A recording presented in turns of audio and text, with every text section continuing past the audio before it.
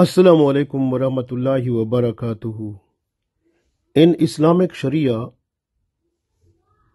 5 days of fasting are forbidden.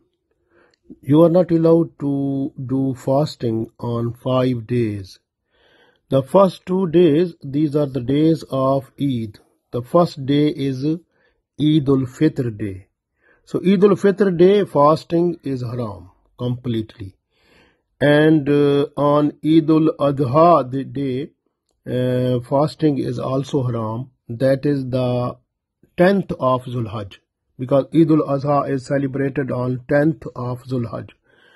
So the fasting is haram on 10th of Zulhajj, 11th of Zulhajj, 12th of Zulhajj, and 13th of Zulhajj.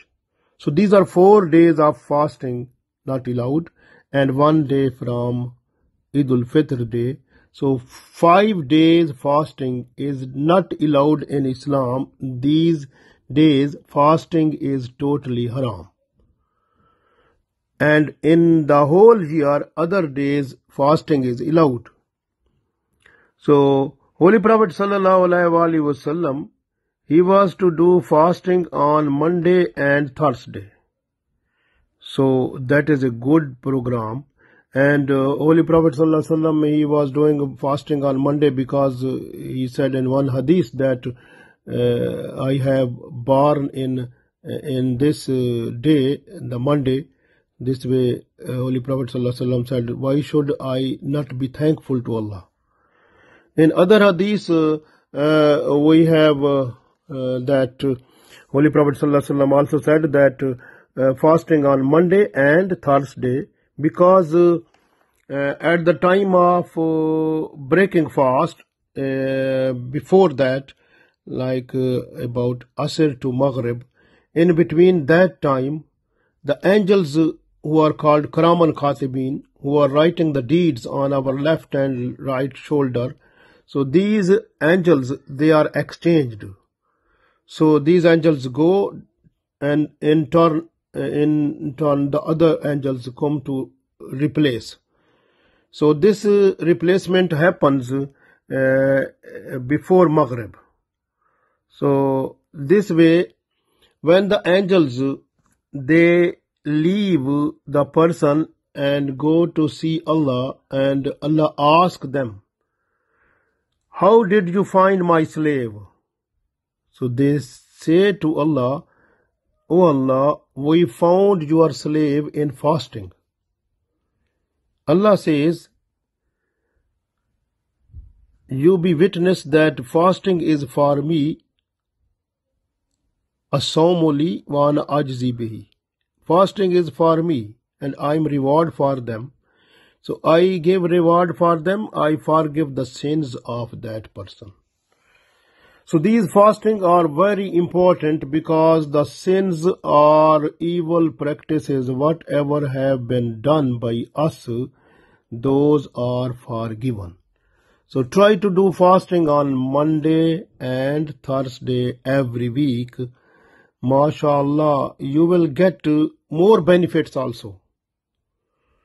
The first benefit is, Allah said, as-sawmu li wa ana ajzi bihi. Fasting is for me, and I am the reward of that.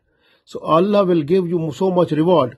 And the best reward, you can see the people who have loved to fast, they have special door in the paradise. When they go to enter in paradise, they will enter the door Riyan. That is the door for the people who love fasting.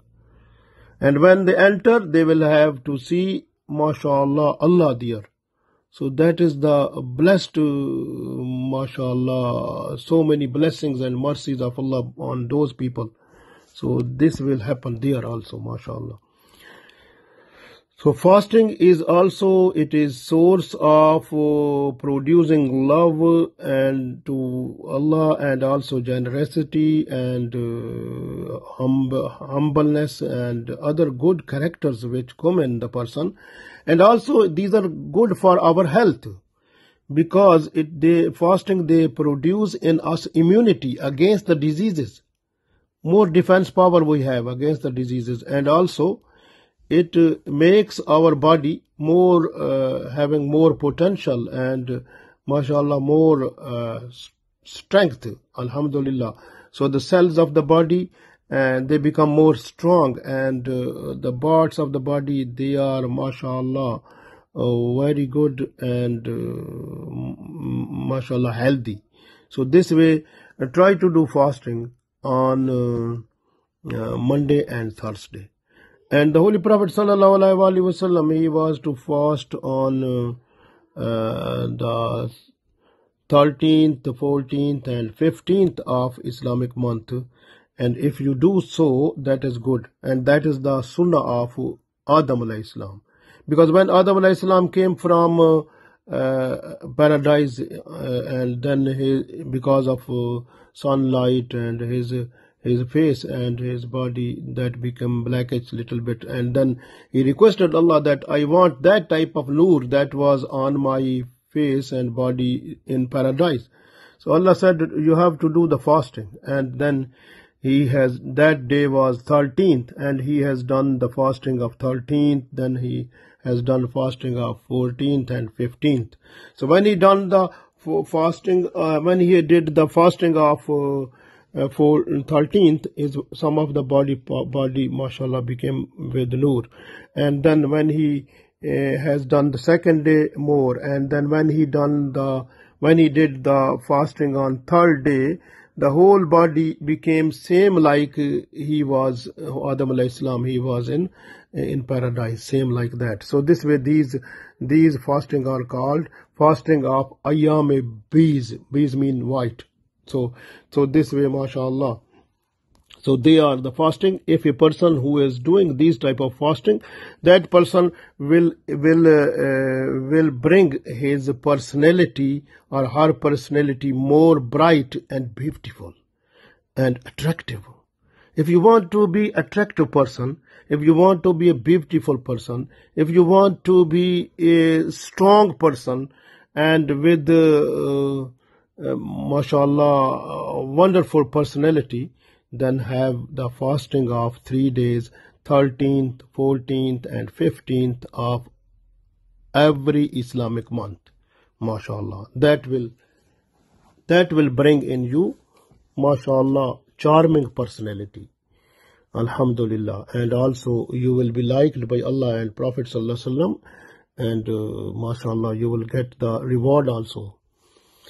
And because we are talking about the Muharram, in Muharram is we have a revelation from Abdullah bin Abbas radiyallahu ta'ala anhu. He said that Holy Prophet sallallahu alaihi wasallam said, a person who is doing fasting of the last day of Hajj and the first day of Muharram, so this person is like a person who has done the fasting throughout the whole year. MashaAllah, so much reward of that person. So a person who is fasting at the last day of Hajj and the first day of Muharram, so that person is like that person who has done the fasting throughout the year. MashaAllah. And one other hadith, it comes that if a person who is doing fasting of the first of Muharram and also fasting on the 29th and 30th of Muharram, and that person get more reward if the person is just to spend night in worship also. So, and what will happen at the day of judgment? His face will shine. When the people, they will passing on the day of judgment through the bridge, there will be darkness, and this person's face will bright, will give the way, and he will find the way to go forward to pass the bridge very nicely. MashaAllah. And one other hadith, it comes that if a person who is just to start fasting from the 1st of Muharram to the 10th of Muharram, the first 10 days who is fasting, that person will get the reward equal to having fasting 10 years. MashaAllah, so much. So this is too much reward there also. And the fasting on the day of Ashura means the 10th Muharram. So that is very important also. And when Holy Prophet ﷺ, after migration, he came to Medina, and he found, because when he came to Medina, there was Muharram. And Holy Prophet ﷺ, he has seen the Jews, and they were fasting on the 10th of Muharram. And when it was asked to them, why are you fasting on this day? They said that we are becoming thankful to Allah. So this is fasting of thankfulness to Allah, because Allah has blessed us freedom from Fir'aun. And this way Musa alayhi salam, he was fasting on this day, so we are following the sunnah of Musa alayhi salam also. Then Holy Prophet sallallahu alaihi wasallam said, Musa alayhi salam is the prophet, and we prophets are brother, and we are having more right to follow it. Then Holy Prophet sallallahu alaihi wasallam, he was, throughout his life, he was doing the fasting of 10th of Muharram also. So, and in other revelation, it has also Holy Prophet ﷺ told that you are not to follow the Jews, but you have to do the separate way, like you have to do fasting on 10th of Muharram and 9th of Muharram also along with it. So very important also. So this way, this fasting is very, very important. And one other hadith that is revealed by Abdullah bin Abbas radiallahu ta'ala anhu, he said, Holy Prophet sallallahu alaihi wasallam, he was preferring to do fasting on Muharram, especially the 10th of Muharram. This hadith is in Bukhari Muslim. And also Abu Hurairah radiallahu ta'ala anhu, he revealed that the Holy Prophet sallallahu alaihi wasallam, he said, after Ramzan, the best fasting is the fasting in the month of Muharram. This hadith is in Muslim, Abu Dawud and Tirmidhi. Abu Qatada radiallahu ta'ala anhu, he revealed that Holy Prophet sallallahu alaihi wasallam said that I hope that Allah will forgive the sins of the whole year of a person who will do fasting on the 10th of Muharram. So this hadith is in Sahih Muslim. So mashallah, and you know the one other hadith that is revealed by Abdullah bin Umar radiallahu ta'ala anhu, and he said that when the Ramzan fasting was not compulsory, then Holy Prophet sallallahu alaihi wasallam, he was doing fasting more in Muharram, and especially 10th of Muharram. This hadith is in Abu Dawud. And Imam Malik also, he revealed that Umar Farooq radiallahu ta'ala anhu, and he told to Haris bin Hasham that you have to do fasting on the 10th of Muharram, and say your subordinates, they have to do the fasting on the 10th of Muharram also. So this is in Mawta Imam Malik. So same like this, you can see one other hadith that is revealed by Abdullah bin Abbas radiallahu ta'ala anhu. He said that you are not to follow the Yahud to have a fasting on 10th of Muharram, but you have to do against them, like you have to do fasting on 9th of Muharram and 10th of Muharram.